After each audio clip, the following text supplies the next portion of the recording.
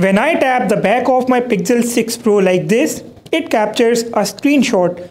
This is the back tap gesture in this phone and I'm going to show you how to activate this. Welcome to the top 10 tips and tricks for the Pixel 6 and 6 Pro. This video is valid for the Pixel 6 and 6 Pro owners and I'm going to show you the coolest 10 tricks to enhance your Pixel 6 and 6 Pro experience. If you are watching my channel for the first time ever, I would request you all to hit the subscribe button and help me cross 100k subscribers. With that being said, let's go ahead and take a look at the first tip for all the Pixel 6 owners. So the back tap gesture is not just limited to screenshot. You can actually set the back tap gesture to perform any action of your liking on the phone. All you have to do is you have to go to the settings of your phone and then go into the system, and inside the system you have the gestures. Now at the top you can see this quick tap. This is basically the back tap feature, and you can see that right now I have set it to take screenshot, but you can see that you can set it to access your digital assistant, play or pause media, see the recent applications, or show the notifications.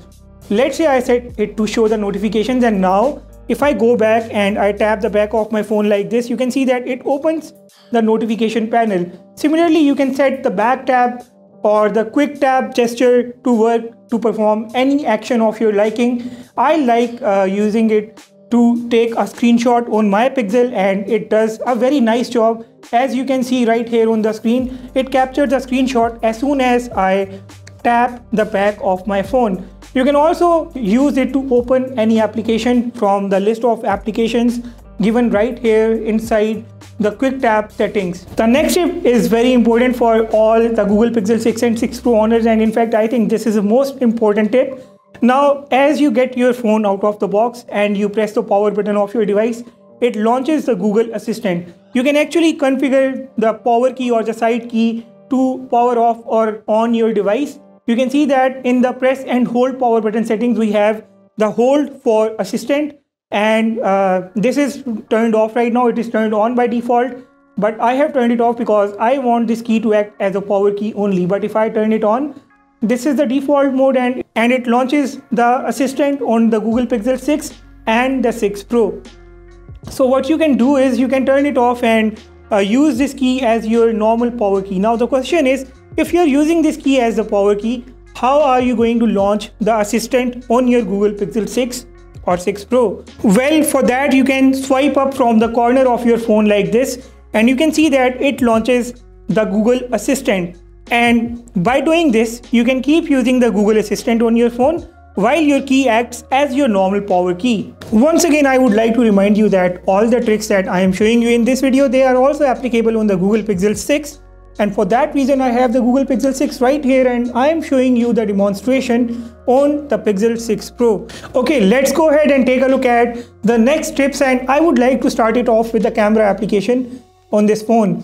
In the camera application, I would like to show you how you can turn on the top shot feature and how you can also use the object eraser in the gallery of the phone. So to turn on the top shot, you just have to click on this settings icon right here. And here at the top you can see the top shot. If you want to just look at the official explanation of the top shot, you can just check it out from here. And it says when top shot is on, Pixel includes a short video to capture more of the movement. Pixel will also suggest movements or frames that are worth saving. Okay, so you can just turn it on. There are three options: off, auto, and just use it all the time. And now when you capture an image using the top shot feature, and you open the image and just go into the description of the image, you can see that I have a lot of shots given right here. What I can do is I can just go into each of these frames one by one, and I can choose the frame that I like the most. So basically, if you are capturing a moving object, or if you are trying to capture a movement in an image, the top shot feature is really good because it can really help you pick up that really wonderful candid movement in your desired image or in your desired scene. Similarly, you must have seen that if you just long press this button on the Pixel 6 Pro, it basically records a video clip. So how does this phone actually take the buzz shot images? Well, when you have pressed this button, and as long as you keep it pressed with your finger like this, you can see that a small image icon is blinking right next to the timer of this video. That means that while I'm recording a video, it's also capturing the burst shot images, and when I leave it, it just stops. And if I open this video clip right here, you can see that apparently it's a video clip. But if I just go into the details of this clip, you can see that I have all these frames right here underneath, and now I can go into each frame one by one, and once again I can pick up an image of my own liking. And in fact, the phone is also giving me some suggestions in this image, which is the best shot, and I can actually export an HDR shot from this collection of images. So this is how you are going to capture the burst shot images on your Pixel 6 or Pixel 6 Pro. Now these were some selfies that I was trying earlier today, and now that I am talking about selfies, I would like to show you another trick that the Pixel 6 and 6 Pro both have up their sleeves. So if you just switch to the selfie camera on the Pixel 6 Pro, and now here if you zoom in, you can see that the Pixel 6 can zoom in up to 2.9x, and that's really wonderful because I have never seen a camera zooming in like this and taking so good images even with that front camera zoom. Now it's really strange to find out that the front camera zoom is limited to 2.9x. It is weird because it could be 3x or it could be 2x for that matter, but the 2.9x on the scale looks a little weird. Anyways, you can zoom in or zoom out in the portrait mode images too, and these images come out really well. I will also check if we can zoom the front camera on the Pixel 6 as well. Okay, yeah. Okay, so on the Pixel 6, we can zoom the front camera up to 4x. But on the Pixel 6 Pro, it is limited to 2.9x. You can see that here we can go all the way to 4x. And if we go to the portrait mode and zoom in, and in this mode, in the portrait mode on the Pixel 6, we can zoom in up to 4x as well. And this is really crazy because on the Pixel 6 Pro, the zoom is limited to 2.9x, and on the 6, it is limited to 4x. Before I show you other tricks, I would also like to show you a trick in the Photos application of both these devices. So in the Photos application, you can just open any image, and in the image, you can just go to Edit, and here in the Edit, you can find this Tools option. In the Tools, you can find the Magic Eraser.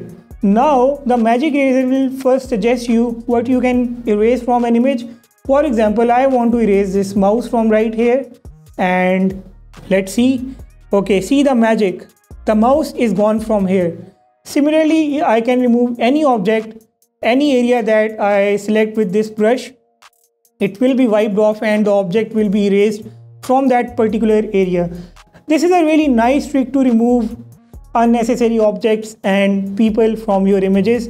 If someone photobombs your image, this is the way to get rid of them within your phone. The next trick is to change the formation of the app grid. Okay, so for this you can go to the settings on your phone, and inside the settings, go to wallpaper and style, and at the bottom, go to the app grid. You can see that I have set it to 5x5 because this is what I like. But if you want the icons to appear large on your screen, you can select 4x4, 4x5, or even 3x3 for that matter. I like 5x5 because I want to fit more icons onto one page of my phone, and therefore I use 5x5. The next trick is also related to the home screen of the Pixel 6. Now here you must have seen that I have this really nice formation of the widgets on the home screen. The only reason for me to put all these clock widgets on the home screen is to demonstrate how you can achieve this kind of look, or how you can resize the widgets on the screen. So let's say I want to remove this widget. I can just remove it by dragging it to the remove button at the top, and now I can long press the screen, and here I can go to the widgets. Now here we have all these system generated widgets, and one by one we can add all these widgets. I would like to show you the clock widgets only for here now. In the clock widgets we have all these options. Now let's say I want to add the analog widget. Once again, I will just long press, and here you can see that I can now choose the style of the analog widget. For instance, I want to add this numeral widget. I will just click on it, and you can see that we have it here. I will just remove this smaller one, and I'll show you how to resize this one. So I have it here, and if I just drag it, you can see that I can resize the widget. Similarly, you can resize all the widgets on this phone according to your own choice. You can see that I can resize this one too if I just remove it. And now if I just try to expand it further, this is what it looks like. So similarly, you can just resize and remove or add all the widgets of your liking on the home screen of your Google Pixel 6 or 6 Pro. The next trick is how you can pin the applications on the home screen of your Google Pixel 6. So basically, app pinning means that you can pin an application on the screen and you can give your phone to a trustworthy person, and that person will not be able to come out of that pinned application. For instance, I want to give my phone to a kid for YouTube and I don't want the kid to close the YouTube application or see anything else on my phone. I can just pin the YouTube application and give it to the kid. The kid will be able to surf through the YouTube but won't be able to exit the YouTube application. And once if someone exits the YouTube application, that person will actually go to the lock screen, not just out of the application. First of all, we have to turn on the app pinning feature. For that, we have to go to the advanced settings of the phone. Advanced settings of the phone can be found inside the security options. Inside the advanced settings, you will find this app pinning feature. The app pinning feature is turned on my phone because I used it earlier, but you can turn it on from here. Okay, so I can go to the recent applications. For example, I have just launched the YouTube application and now I want to pin it. I can go to the recent applications and here I can click on the YouTube icon and click on pin. Now the YouTube application has been pinned and I cannot close it. I cannot go back. You can see that the gestures are not working. However, I can just keep moving inside the YouTube application the way I want. This is how it works. So to exit the YouTube application, I just have to swipe up from the center and hold it in the center and it takes me to the lock screen of my phone. You can see that now I have to unlock my phone using the pin code. That's pretty much it with the Pixel 6 and 6 Pro tips and tricks, and I hope you guys found some of these tips useful. If you found any of these tips useful, make sure to drop your feedback in the comment section down below. Also, if you think that you have found a trick that others need to know, make sure to share that with others in the comment section as well. If you haven't subscribed to my channel yet, please hit the subscribe button, and as I said, help me reach 100k subscribers. With that being said, I will sign off and see you all in the next one.